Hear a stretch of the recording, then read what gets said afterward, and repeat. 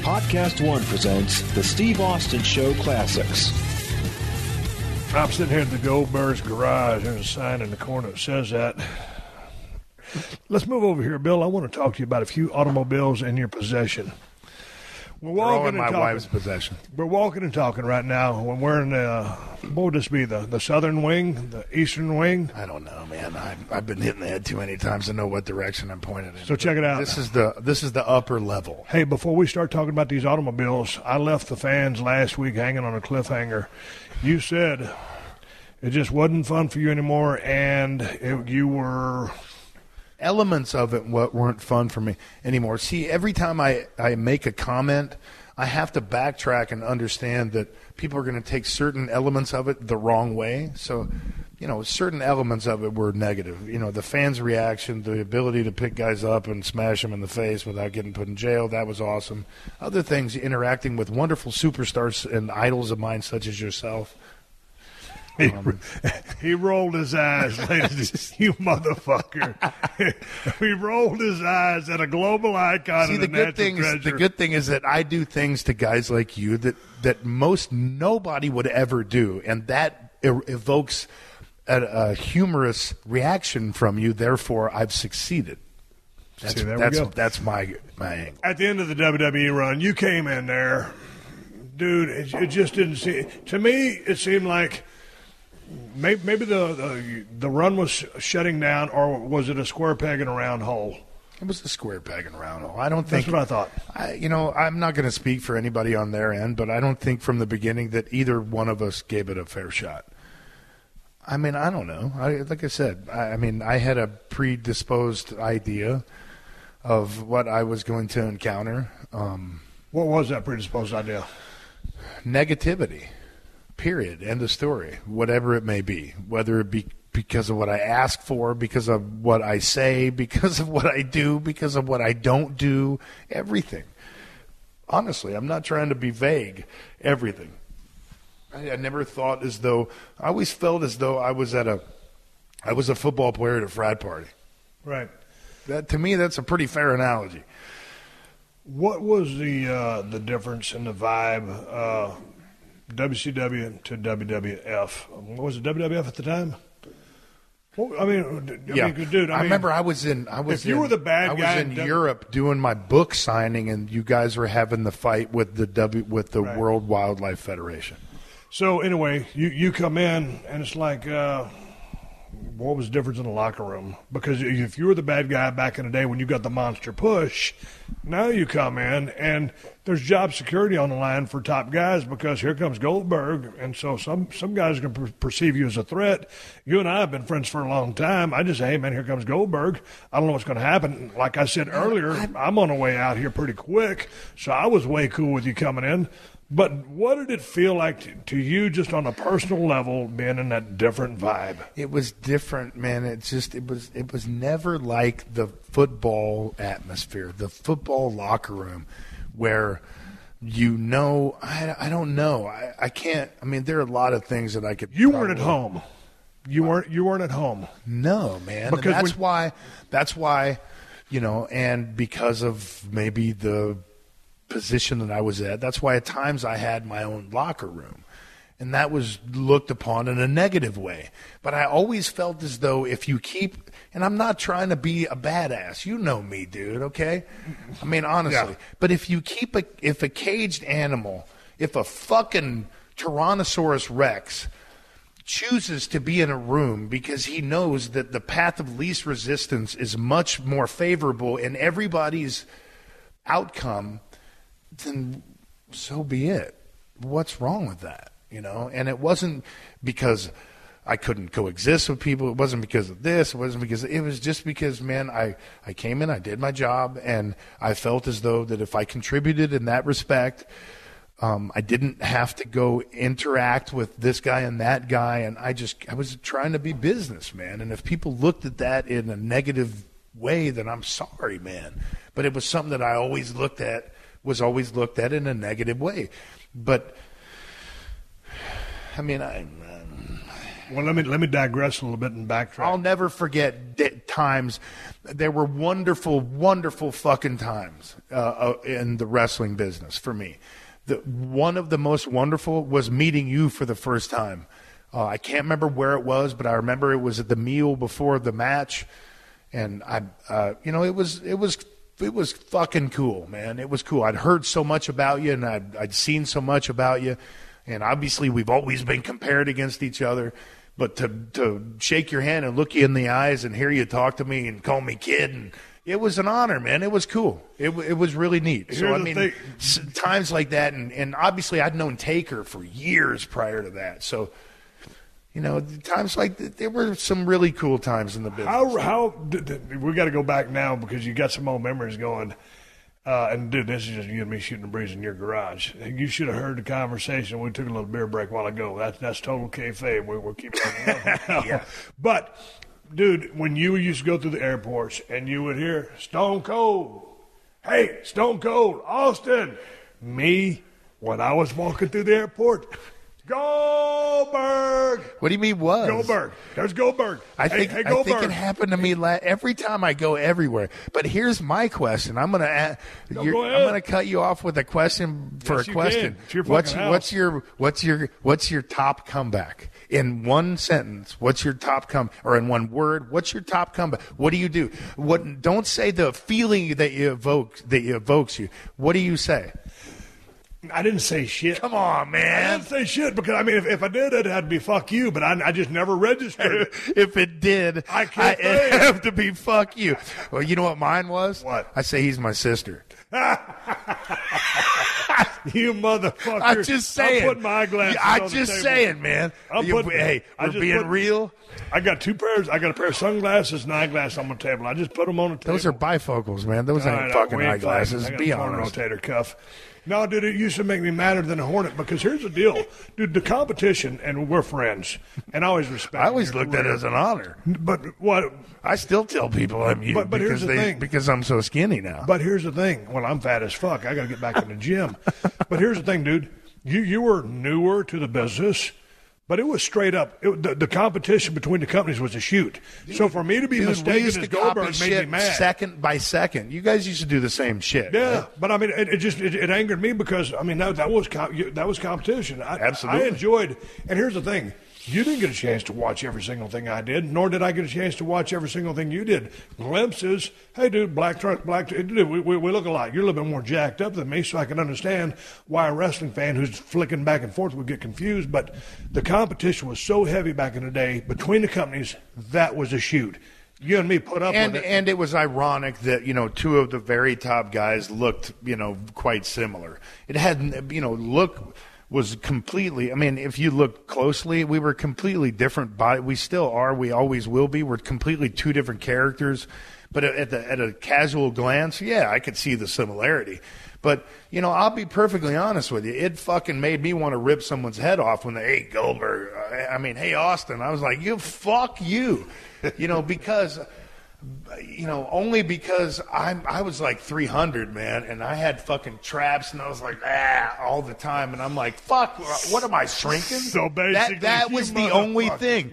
But other than that, other than physique-wise, you're just shitting on me in your garage. I'm not shitting on you. I'm just saying the reality is, and this is how I look at everything. What was the heaviest you were when you looked the best? Oh, 255. Thank you. Yeah. That's reality. I was 300 fucking pounds. So that's the only thing. Other than that was 1% of it. Other than that, the fact that anybody would think that I was somebody who was one of the most successful guys who ever fucking laced up the boots, it was a huge honor. But I couldn't acknowledge it and go, oh, God, thank you. I'm fucking Goldberg, bitch.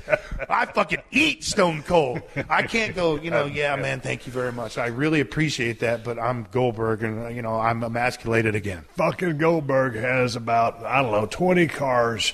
There's enough for a 20 by 20 squared circle. We're about to have a goddamn match. I'm going to go get some railroad ties. We're going to make a ring. This is going to happen right here. It's going to be a shoot. I'm kidding. You're listening to another classic episode of The Steve Austin Show, only on PodcastOne. You own or rent your home? Sure you do. And I bet it can be hard work.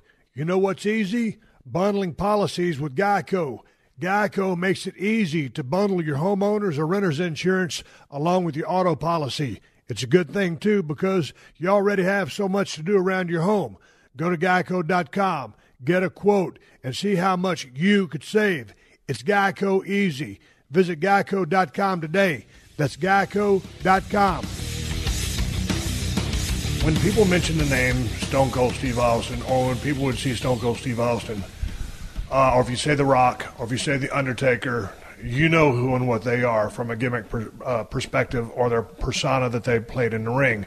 Stone Cold is me turned up all the way to 12. And so it was, hey, fuck you, a beer-drinking guy. He's pissed off at the system. He's going to raise hell. If you fuck with him, he's going to kick your ass. You knew what Stone, and it was beer and middle fingers.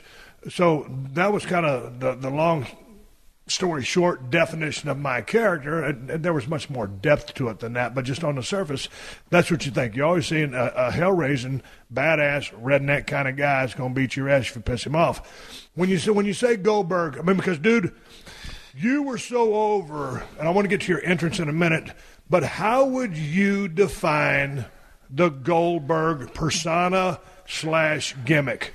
Because I was the Hellraiser, you would be the what? We're talking shop. In the days of old when you used to throw people to the lions, I was the lion. In the days when, from the inception of professional wrestling, when the word gimmick has always been looked upon as a definition of a wrestler or a character, there has been, from time to time, I'm so eloquent at times. There's been from time to time people that are far from reality in that they are quite ridiculous. I was the fucking opposite of that. In that I wasn't there to impress you with my moves. I was there to say, I saw you walk into that restaurant and there was a 75-year-old woman that walked behind you and you didn't think enough to turn behind you and open the door for her. And she couldn't see, and she didn't understand that the door wasn't open, and she ran into it, fell down, and broke her ankle, and now she's on her way to the hospital. I'm here to fucking make sure that you don't ever do that again. That was me.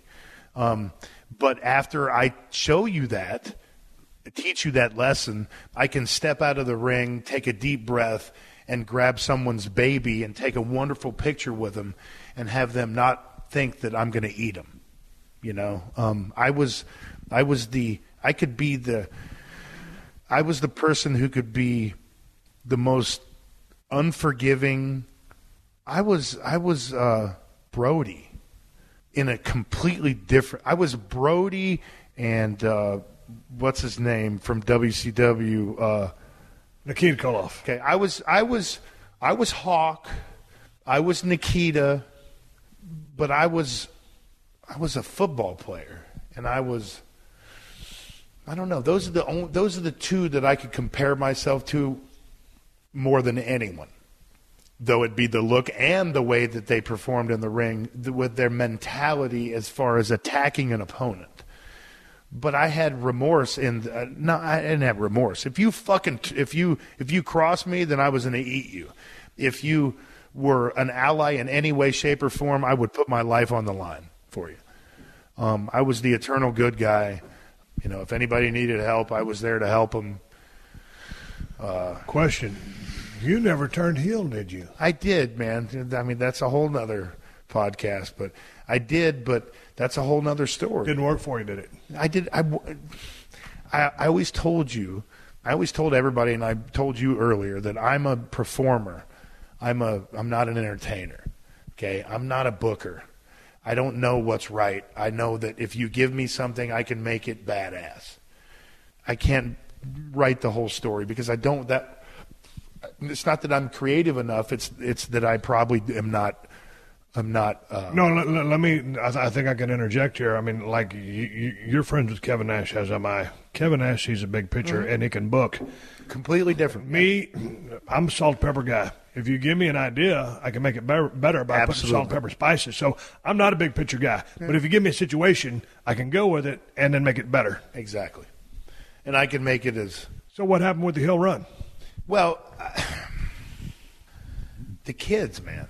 The kids. Did it hurt you on a shoot level? It did. Yeah. It did because it's a work. It's a work, but watch me on Povich. Watch me on Povich with Elijah. I can't remember his exact name, but man, it was like 20 years ago, bro. And all the kids that I did so much stuff with, it meant so much to them, and they didn't get it. They didn't get that, the best wrestlers are the ones that make the turn from baby to heel and back and can fool people and can take them along with that ride and sell merchandise the entire way and be successful the entire way and be able to make that transition and carry people because they care about who you are. Because to get people a successful, whether it be wrestling match or fight, is to get people to invest in who you are, whether they want you to win or lose. If they don't give a shit, then you fucking lost, right? Agreed. Period. End of story. Floyd Mayweather. I can't stand him, but man, he draws more money than rain. There you go. So, Conor McGregor. I have the same thought process on that one. But the heel run, I didn't want to do it to begin with because of the kid thing. I did so much with Make-A-Wish. I did a lot of stuff, man, to where I knew it would crush these kids' hearts. Ironically, the night that I turned heel, I had a Make-A-Wish girl that had cancer. Okay? So what's the night that I turned heel? What did I do? Do you remember? No. I wrestled Hacksaw. What did Hacksaw come back from? Cancer. Thank you very much. So what effect do you think I had on that little girl when I came into that locker room? Whether it was a shoot or whether it was a work or whether I was getting paid millions of dollars, I still got a heart, a big heart. And fuck everybody who can't see beyond, the things that they read, because I really don't care about those people. But I really am a very caring person, and that tore me apart. So I remember we were Baltimore the next night. And I told the guys, I said, I'm done. After Baltimore, I'm going back, dude. It ain't working. It ain't happening. I know it would be badass. I would have been one of the fucking most ruthless sumbitch fucking heels ever on the planet. I would have been you at 300 pounds, And I swear that it like Brock and his decision to go back to the UFC, it'll haunt me, from now until the day I die, that I didn't fucking turn heel and give the fans the ability to see that part of me. Because, man, there's that wild animal in me that wants to just completely break loose and be lawless. But the personal side of who you are, I couldn't do it. Couldn't go there. I couldn't do it, man. I couldn't do it. So how much control did you have in that decision? Was Eric running the show at the time? Yeah, but I obviously had, I don't remember, and I'm not looking back and saying, yeah, I was a fucking man, and I obviously had all the control. Well, I obviously had control enough to say no because I went back immediately to being babyface. And man, speaking of control, I was trying to talk about cars, but we keep talking about wrestling, and I want to talk about your entrance. But when you talk about control, it jars my mind of Hulk Hogan, who always had creative control. One of the smartest guys in the business. People always knock me that I don't give the guy enough credit. I've got a ton of respect for Hulk Hogan's career in the ring. So, sadly, that just seems to be what's true. There's no heat between myself and Hogan. I'm asking you, what was your relationship with Hulk Hogan when you were down there in WCW? All of a sudden, you shoot through the goddamn roof, hotter than a firecracker. Y'all do some business. What's the relationship? What's the dynamic? Well, he's Hulk Hogan. He's going to do his thing, right? I'm the guy coming in. I'm a worthy nemesis that's going to make everybody a lot of money, which fortunately ultimately makes the company and everyone else who falls under that umbrella a lot of money. But, hey, Hogan held me out a lot because through osmosis, and that it was not what he told me, it's what he did and I watched. Less is more is the biggest thing that I learned from Hogan, period, end of story. Less is more. Throw out every bit of the rest. My relationship with him was superficial in that I was the guy and I was money in that, but I like Hogan, man. I mean, he's there's something about those Florida guys, man. He, Knobs, and all those goofs, man, there's something wrong with them. There's something that they got going with this. I don't get it. But, I like Hogan. If it wasn't for guys like him that paved the way for guys like me and you, it's like Don Fry paving the way for, Chris Weidman. He, whether it be the wrestling business or the movie business, I mean, he's done things and broken barriers that I'm very appreciative of. But I mean, he's part of the business. He's and when you mention Hulk Hogan, and when I say he's part of the business, I do nothing but smile and giggle. Dude, you brought the name Chris Weidman. Man, he had to bow out of a title fight trying to get his belt back from Luke Rockhold, who dethroned him several months back. Michael Bisping gets put in the picture. You watched UFC 199 just like I did. All of a sudden, the bell rings. I thought Luke Rockhold looked a little bit overconfident, lackadaisical, in my opinion. And I say this with all respect to Luke Rockhold, who I met many months ago when I was interviewing Daniel Cormier down there in San Jose where they train. My point is, what were your thoughts on that fight? Because a lot of people thought, Bisping coming in on 2 weeks' notice didn't have a chance. I've always maintained that while Bisping may not be heavy-handed, he does have power in his hands. A lot of people consider him more of a volume guy. I didn't see him winning this fight. He's got the bad eye. He comes in there, fights a smart fight. I thought maybe Luke Rockhold took him too lightly, and boom, 2 shots. We've got a new champion. What were your thoughts on that fight? What he's got brought to the octagon? What I bring, the thing that I bring from it is that Bisping walked through Rockhold's offense. His attempted offense was precise and coming 2 weeks off of having a fight. So he's still on, or however many weeks it was since his last fight. He's still in shape to fight. And technically, he's a very good boxer. At the end of the day, man, it's a chess match. And these guys who do MMA, they're all nuts. And it's styles make fights, period, end of story. So one time when you look at a guy's record and he has no shot whatsoever of fucking beating another dude, I mean, it's completely dependent upon the style. And obviously the matchmaker who wants the guy. I mean, it's the same thing. Right. I know what you're saying. Yeah. But then, dude, anytime you get into an octagon, and this is just me as a super fan, when they close that door, anybody's got a chance. No matter if you're ranked number one or you're the champion. Pretty much. I mean, pretty much. You have You're a puncher's right. chance. Yeah. If you connect. And I'm not knocking Michael Bisping. I'm just saying I think he came in maybe was ranked 7 or 8. I can't remember, but I mean that's a guy that when he first look at Holly Holm. Yeah. My brother was in Vegas and said, "Hey man, does she have a chance?" And I'm like, I didn't know shit from Shinoa as far as like making a good decision, telling my brother when he's got money on the line. And I said, I really don't know, but I don't think she's got a shot. Well, I didn't know a lot about Holly. I didn't know who she was. I didn't know how mentally she was going to prepare and how decorated she was from her boxing career. I knew she was decorated, but not to the extent that she was. And so she's been in wars before, and styles make fights. Period. End of story. Again. So.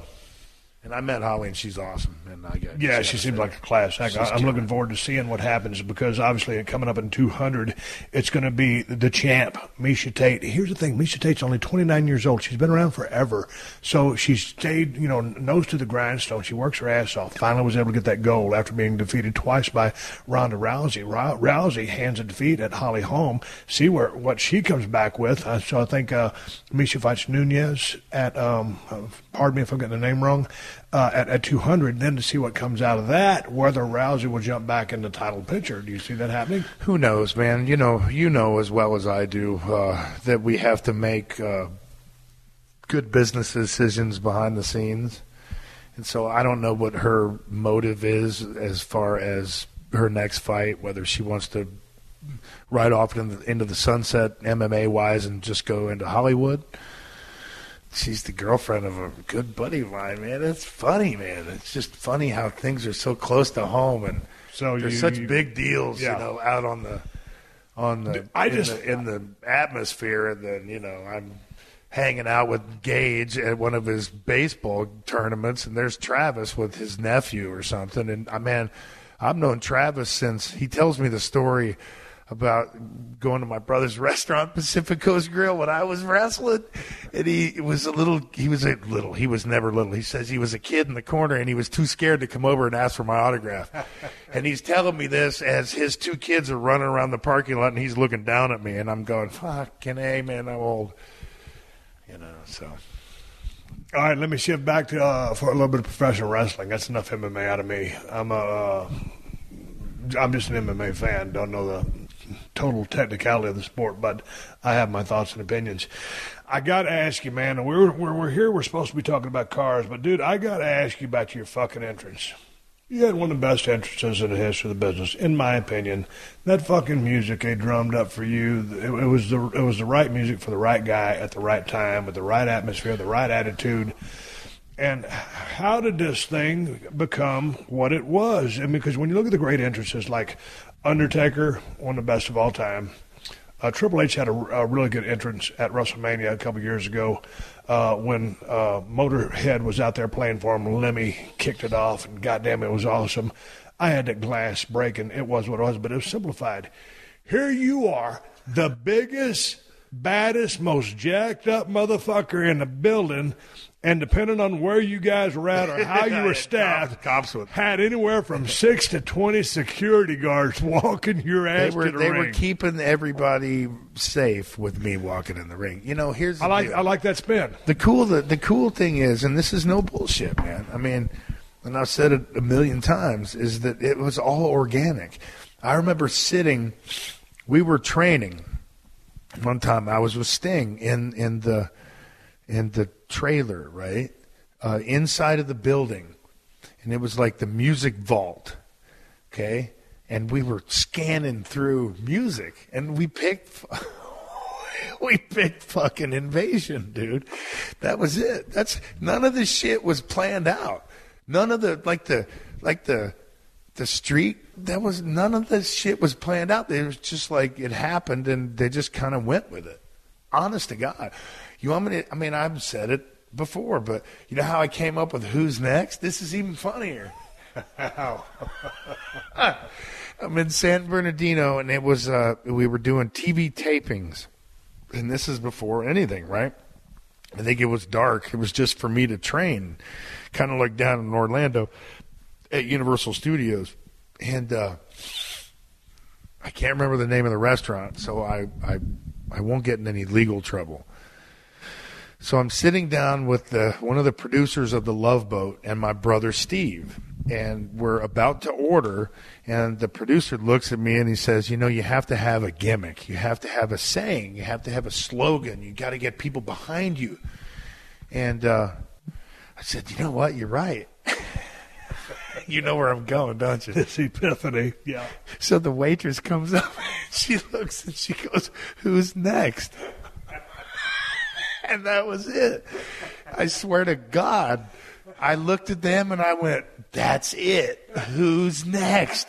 Because after I beat the first guy, it's open fucking season. So it's perfect. It's plain, it's simple, it's straight to the point. It's not, I don't like to be wordy. It gives too many options to people to tear you down. Yeah. That's how Who's Next was born. That's Swear, awesome. God, I'll pinky promise you. Dude, whose idea was it for all the security guards to keep everybody safe from Bill Goldberg? It might have been Dillinger's idea. It was a great idea. Doug going into business for himself, and I remember Doug, and I know he's not listening to the podcast, but Doug, you were always good to me back down in those WCW Center Stage guys, Center Stage days, so thank you very much for everything you did for me. It was awesome, man. I love Doug to death, but I don't remember whose idea it was. I know Shivani had a lot to do with with the streak itself, and I know Heenan had a lot to do with. It was all. What was Heenan's thoughts on you? Organic. I don't know. I can't, man. I can't. Did he help you? Because Heenan was brilliant. Yeah, all the boys he loved helped Heenan. me. He helped me tremendously. Yeah, he was so funny, so smart, such a worker. He could work better than half the boys. He was just he was like a utility player, but whatever he did, he was A+. I loved him. Not only because it gave me the opportunity to rub shoulders and learn from a guy that I'd watched on television, and thought was really cool and really talented, and had me emotionally invested, who was a guy who, inherently wasn't the biggest wrestling fan. It was an honor, a privilege, and he was fucking hilarious. I'm sitting here in Goldberg's garage. We're going to come back because I need to take a break because I legitimately have to take a break too, and I'm going to leave it at that. And we're going to talk about cars. Hey, did you get this? There's a welding helmet or a burning helmet. What kind of helmet is this, Bill? Because it's dark glass. It's a welder, man. It's a welder. Where's the dark glass at? Did you get that from Jesse? Gage popped it out. No, Jesse and I aren't the best of friends anymore. Oh, dude, what happened? That's a whole nother podcast, too. Okay, we're coming right back after a break. A pause for cause. Sponsors to keep the show on the air for free twice a week. I'm hanging with Bill Goldberg. I don't miss saying that. Shit's getting bad. You're listening to another classic episode of The Steve Austin Show, only on PodcastOne. Support for this podcast comes from Pluto TV. Need an escape? Drop into Pluto TV for a world of free TV.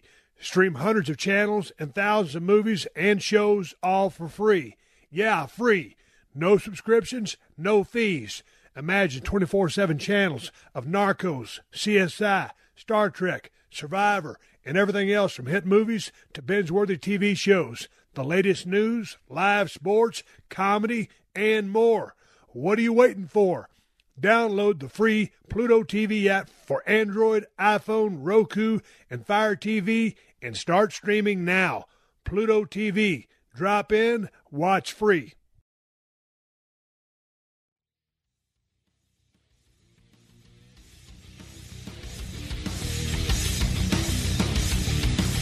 Man, I just took a hell of a beer break with Bill Goldberg here at Goldberg's Garage. I thought I was going to talk about cars, and we will at some point. You took a dump. That wasn't a beer break. Dude, start up the hairdryer. I got to ask you about a particular poster you have right over there. It's Adam Sandler's Longest Yard. You and I had the spot in this illustrious movie, did good business at the box office. And what was your character's name? Because I don't even know mine. Joey Battle. Did you have any creative control over the name of your character? Because knowing you with your fucking I did request the X. I did not have any creative control over anything. The penis thing with the jock strap at the end was a payback for him not putting me in the first couple Hanukkah songs. No creative control except for stiffening a couple guys with elbows with wearing pads and the X. That was it. Here's the deal. It was you, me, Brian Bosworth, Michael Irvin, I don't know what Dilip's saying, but we were all in the same spot. You and I all got the same dough, which will go unmentioned. Yeah. And so we all had that spot. How did you have to go audition? Because I did. And my part, I was a guard at the prison, and I was a running back.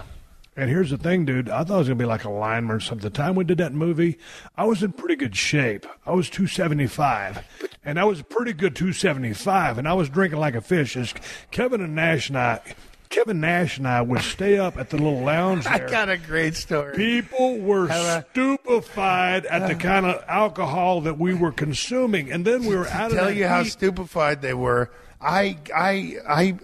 First of all, it's another subject, but you must tell everybody who the only actor was that did every freaking football scene. It was me, other than a couple. Dude, I did every football scene there was. When we had to run through all those pads and all the dummies. Man, the hits and everything. Oh, I didn't have to do the hits, but I was running. I'm talking about the hits in the movie. God damn it, Bill! I pulled a hamstring. I know. I'm not going to go there. I was going to glaze over that, bro. That's like a football player going in the wrestling ring and not knowing what it's like. That you were a wrestler that went into a football arena. Here's the thing, Bill. And you weren't ready for it. Here's the thing, Bill. I wasn't You're not conditioned for it. Listen to me. I wasn't as good a football player as you. I didn't ascend. I didn't get a major college scholarship to Georgia University. Wasn't widely recruited by many colleges. You're condescending in your explanation. No. You was a bad motherfucker. and you played some pro football. I was good enough to get a scholarship at a Division II school. My point is, I played football. I was aggressive. But you weren't ready for the football conditioning. No, That's dude. what I'm saying. I've been in a wrestling ring. And so watching you go through that, look at you wall and over. Nash. See that wall over? It's 20 feet away. I was used to running to a 20-foot rope and ricocheting off of it and coming back. Well, all of a sudden, I'm on a football field and we're running 100 yards. We were playing. I was playing football. Then I jumped into your arena. Then we got to do the longest yard. Then we could go back to my arena so I could back up and watch you guys and kind of giggle a little bit. That's all. Dude, to see my fucking crippled ass try to run through those pads, I was a running back, and I was running back in high school, but I just thought I was going to be, dude, here's the thing. I always thought, they're going to have a stunt guy for my shit. Yeah. They had to at the end. Now, back in the old days, when I was doing movies and shit, I had a stunt man do some of my shit, and I always did most of my shit because on the budget that we were on. Anyway, I pulled a hamstring. We was out there in the fucking heat of Santa Fe, and then over there at El Camino Junior College, whatever, in Los Angeles. Did they call you? Did they say, hey, we want Bill Goldberg to play this part? How did you get that part? Because I think Barry was representing me at the same time. Barry's the one who got Dilip to do it. You because in the meeting that I had with them, I think it was the three of the producers. Adam wasn't in the meeting. But in the meeting that I had with them, he brought up Dilip. I remember that. That was the most memorable thing about the entire meeting. That and the fact that I told them that I needed a week off for Sturgis. And, excuse me, which leads me to the story, reverting back to you and Kevin Nash's exploits, because the week that so my wife and I go to Sturgis, and we come back, and it was like 4:00 in the morning, and I remember we were walking through the lobby, and adjacent to the lobby is the bar, and on the bar are two gentlemen that looked quite familiar that were both passed out, and one was named Kevin Nash, and the other was, what was his name? Could have been a dude that looked like me. He looked just like you, but he wasn't me, and that was classic. That was one of the things remember me driving to set on that motorcycle with a mullet, with that blonde wig on. You had some interesting moments in the filming process. You had a couple of meltdowns. What was going on with you? I don't know what happened that one time. That one dude who was your double, man, was being a dingleberry at the breakfast at the Denny's or something, and I wanted to eat him or something. I can't remember. Other than that, that was it, wasn't it? I can't remember. I just remember it was like 4 or 5 months out of my life, and dude, we were on like the no money scale because the amount it was us going. Put it this way, dude. At the end of the day, it was us taking one for the team, but being a part of that team, we can't shake that the rest of our lives because that was a cool experience. Oh, it was a great experience. And here's the thing, dude, I met a lot of guys living in Los Angeles, and I don't hang around nobody. You're a hermit out here in this wonderful compound. I'm a hermit in my little compound there on Gimmick Street in Marina Del Rey. But out of all the folks I met, and you, I think you can back me on this, and if you got someone cooler than Adam Sandler, just throw out a name, because that dude was fucking cool. Well, remember what Bert did for us. Remember Bert, flying us to. Here's the thing: when I got a chance to go, he's talking about Burt Reynolds. I got a chance. I knew Burt wasn't feeling that great, during the filming of that movie, but he was such a goddamn movie star, superstar back in the day. Of course, Deliverance, all the Smokey and the Bandit movies, everything that Burt did, I watched. So I introduced myself. I got two Trans Ams downstairs. He didn't know who the fuck I was. But dude was the only reason he knew who I was is because of my wife. Really? Really? Because she'd been in movies with him before me.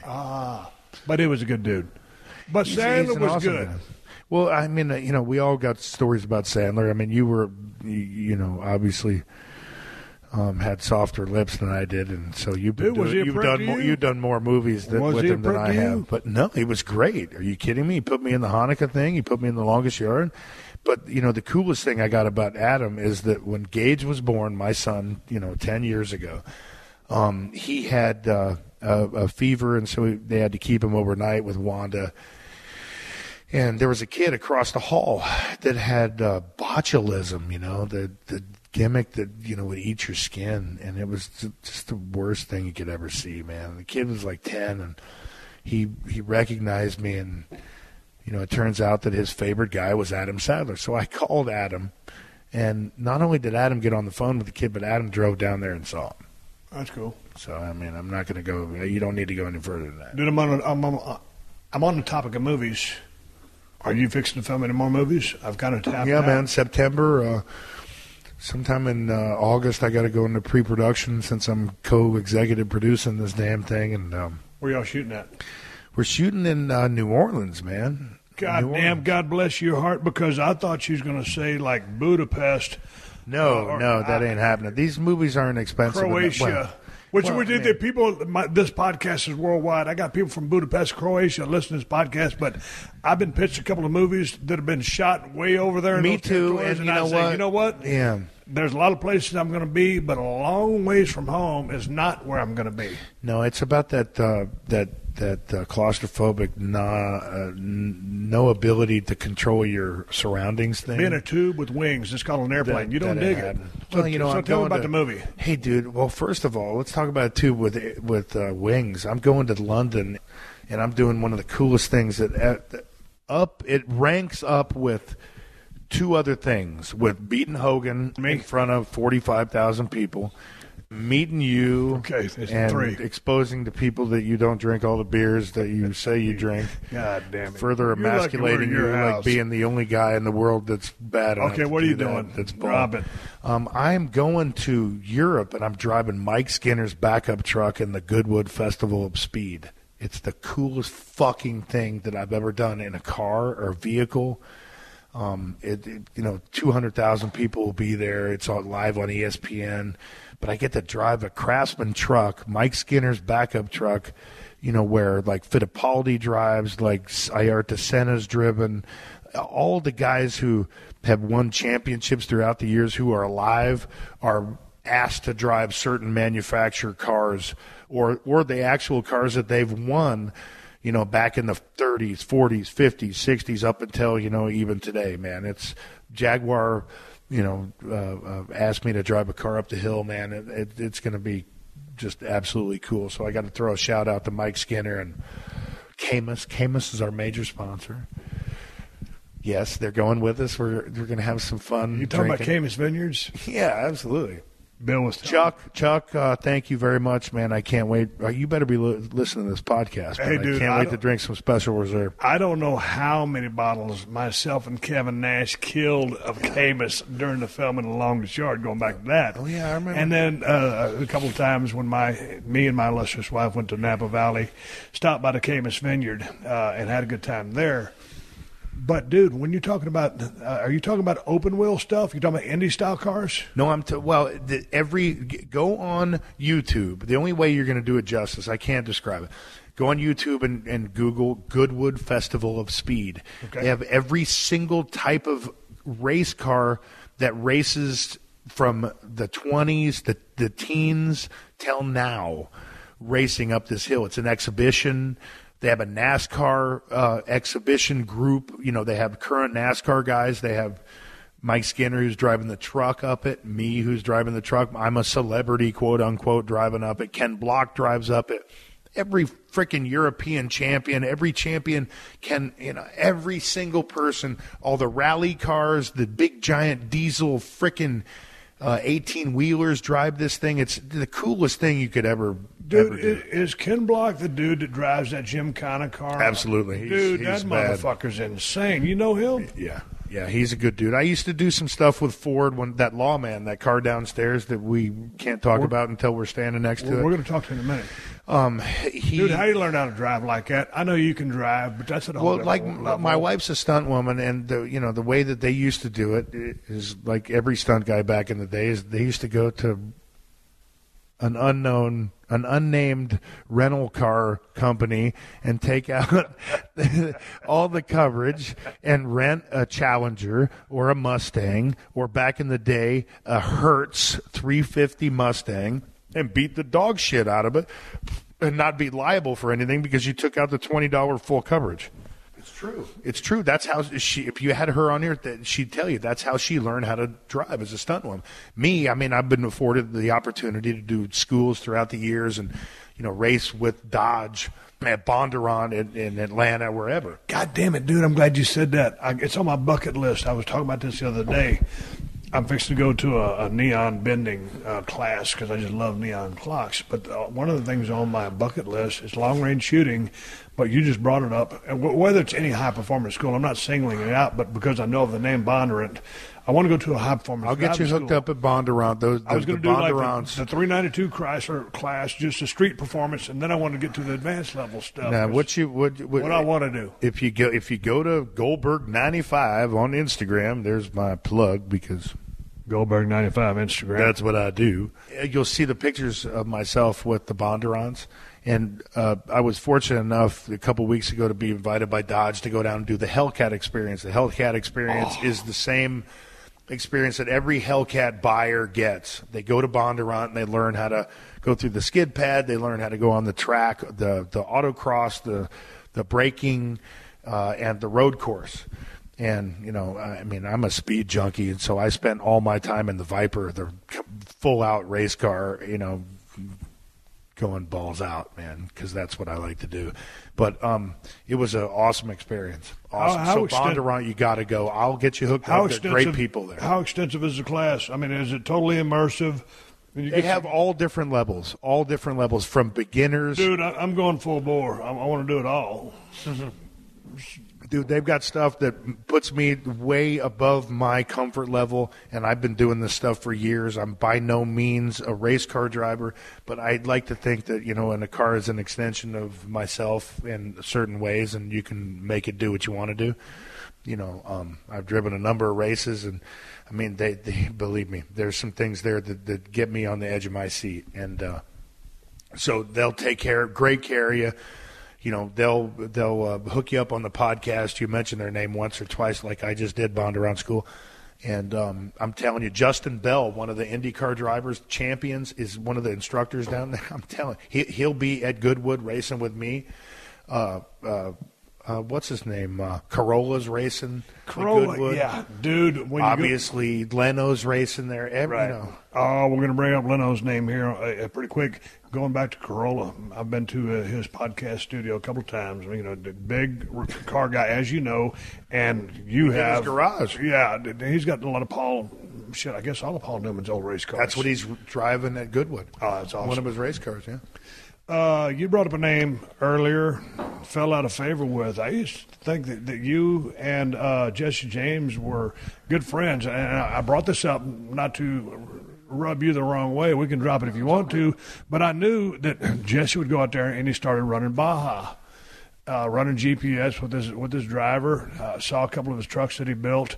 He used to have a Trans Am over in Long Beach before he moved over to Austin, Texas. And the back of that Trans Am said "sumbitch" on it. And I said, God damn, if there was ever a name for a car and it fit that car, and I guess it was probably, he had a lot of money put. I think Coors Light ended up buying that car, as a matter of fact. I could be wrong. But what happened with you guys? Because I thought you guys were buds. Jesse and I were, at the end of the day, man, life's too short. And I'm all good with Jesse. But, it was just a misunderstanding. At the end of the day, we'd like to make everybody out there in very,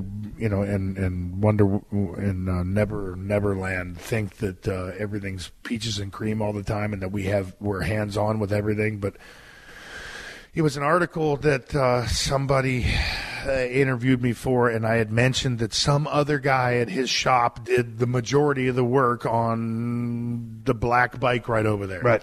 And Jesse. And then I let them use the bike to go to Sturgis to be in their display. And Jesse called me and had a wrinkle in his underwear about it, that I didn't give him all the credit. And I'll never forget, man. I think Fry was over here a couple other guys were over here, and I came down and I was talking to them on the phone, and I was yelling and screaming, and I was like, my head was going to explode, and they didn't know what the hell was going on. And I was, I took offense to it because I was at the guy's wedding, man, And at the end of the day, it was, I completely understood why he was pissed off about it because, I made it sound like he didn't do the bike. But, hey, man, Jesse was getting really big at the time, and he wasn't at the shop all the time. So every time I was there, he wasn't there. Yeah, and, on the other side of that, here's my chopper story. Bill is huge into motorcycles, anything speed-related, his car collection. Man, I've been a car guy all my life. I just haven't bought a whole bunch of them. But I'll never forget, there was 4 guys in the WWF who was going to get choppers, and one of the guys dropped out. So Big Show calls me and says, hey, dude, so-and-so dropped out. We're going to get 4 choppers built by West Coast Choppers. They're giving us a pretty good deal on them. You want to get a chopper? I'm thinking, yeah, for the money. I mean, it's still a lot of money, but I said, yeah, why not? I didn't need a chopper. I like to look at choppers. Don't really want to ride a chopper. Good PR move. It's a good PR move, and it'd be cool to get in because we're getting a little bit of a breaks. Okay. So anyway, I go down to West Coast Choppers in Long Beach, talk to the dudes. Hey, man, yeah, here's kind of what I'm thinking. The build process starts. Literally, and I could be exaggerating a little bit, I just moved to Malibu. Dude, don't ever move to Malibu. It's highly overrated. With all due respect to all the people that live there, it wasn't my cup of tea, but that's where I was living. About 2.5 years later, here comes a delivery truck to bring in my West Coast chopper to me. And this motherfucker was immaculate. It was badass. Metal flake, red flames off a red tank, skull right there where the gas cap is. No speedometer. The brake light was about the size of my thumbnail. And, that fork seemed about 6 foot long. It was loud and it was powerful. So they dropped it off. They rode off into the sunset. And I get on my damn chopper, kick that thing over, started. I can't remember what the deal was. We're mobile now. And I got on the Pacific Coast Highway. And I rode about 3 miles just going through the gears, loud as fuck. The bike was an absolute monster. I turned it around in one gigantic U-turn because the forks were so long. I came back. My wife was sitting there waiting for me in the garage in Malibu. As I come up the hill and came into the garage, she goes, well, how was it? I said, it was awesome. It's for sale. She said, was it a rigid? No, it had some. It was a rigid because there weren't no shocks in the back. Yeah. And so basically with those long forks, it doesn't really absorb anything. Bill is unmasking a badass black bike right now. So basically it was kind of like this. It's exactly like yours. It was rigid. And so you can only imagine with the guy's birthday at December 27th of this year when I will turn the ripe old age of 50, that with this rigid and the monstrous rear tire that you see, that this is a spine buster. So this is currently up for sale. Just because I'm a firm believer that someone else needs to ride the beautiful piece of machinery because I ain't getting on it again. Bill, my bike looked very similar in the structure to this. The same pipes. Mine were chrome. Yours are blacked out. But basically the same layout. The skulls on the center of the tank. My gas cap was a little bit further back. Flames. And it was supreme. So shout out to West Coast Choppers. And here's the deal. Well, my wife said, how was it? Let me finish the story first. And I said, it was awesome. I said, it's for sale. And she goes, what are you talking about? It took 2.5 years to get this bike. I said, Kristen, there's going to be a lot of things that happen to me. But one of the things that's not going to happen to me is getting smoked on the PCH by a car riding a West Coast Chopper. I wish I would have built, just like a Springer. Or just something, just like a regular bike with regular shocks. Okay, you see that Road Glide over there? Right. That Road Glide's only been on the 15. I don't think it's been on the 5 maybe 2 times. I've had this house for 18 years. I won't ride on the highway with these motorcycles. That bike right there, that's for sale. This bike right there, that's for sale. That one right there is the original Goldberg bike from West Coast Chopper, so that's never for sale. Right. And so, there's my wife's bike downstairs. It's for sale. My time now is predicated upon spending as much of it as with my family as possible. I can't put Gage on the back of that, so I can put him in that. and I can put him in that, and I can surely put him in that. So why not get rid of these when I don't have the time to get on them and enjoy them? And when I do, they're just going to shove my spine up and through, up through, the back of my head. It's not enjoyable anymore. And let somebody else have fun with them. They're badass. There's no doubt about it. This thing's got 160 horsepower. It's got more horsepower than those Prius things that I was talking about. But what about, I don't know how you are, Bill. It's just like, man, I'm a brand ambassador for Kawasaki Motorsports. Just the Mule Pro FXT line. I got a KLX 450 that I had brand new in 2008. I still got it. That bike probably doesn't have 3 hours on it. But and I didn't need a 450 because I ain't got the skill to control that thing. But they say with age comes a cage. Do you feel that from a safety standpoint? And dude, we both live in California. A lot of lane splitting going on here, and safe rides for anybody who's on two wheels. Lane splitting, that's bullshit. These people who split lanes. First of all, under 25 miles an hour, was it under 20? It's you can do it under, but you can't do it over. It's against the law, correct? Well, I didn't know that because everything that comes by me is screaming. Well, I'm telling you, man, these guys who do that, take their lives in their hands, and they make it bad for guys like me who just want to go out and leisurely hang out on their bike. It's unfortunate that they do it, man. But and that's they're taking whatever risk they're taking. But what they're doing is they're putting other people's lives in danger too. Because if a 75-year-old lady looks over and sees a motorcycle like 2 inches away from her window, she might freak out. But dudes, my bike, you got that little gimmick mirror on your left hand of your steering handlebar. That ain't I had the same bullet gimmicks on my handlebar holders. I bet the brake light is about as big as your thumbnail, and they make badass bikes. And let me say this, I don't want to say in defense of Jesse James, but I think you will agree. Like you said, he was blowing up at the time. Did he hand build every single motorcycle that came out of there? No. But did they ask me if he built it? Then if they ask you that question, that's a whole different thing. That's what they said. But in an assembly line, he can't touch every single thing that comes out. But he never had an assembly line. You know that, and he. In the beginning, he had hands-on everything, but obviously once you get bigger and more productive, then you can't have hands-on every single motorcycle. But when somebody asks me a question, then I'm going to give him the answer. And Bill Dodge is the guy who mainly built the bike that in question. That's the guy that built mine. Thank you very much. Okay. I'm in the Goldberg garage. I just validated, my entire fucking argument. Well, I put in some time because this is a podcast. Yeah. There you go. Do you want to talk about your cars, or do you want to go hang out and just do your thing? Dude, man, at the end of the day, it's an honor and a privilege to be in the same breath that you breathe. And so the umbilical cord we talk of, such as this microphone that bonds us together right now, we may talk as long as you'd like. All right, we're going to talk cars. I'm coming back. Bill Goldberg. Thank you. That was eloquent, wasn't it? This has been a Podcast One production. Download new episodes of The Steve Austin Show every Tuesday at PodcastOne.com. That's PodcastOne.com.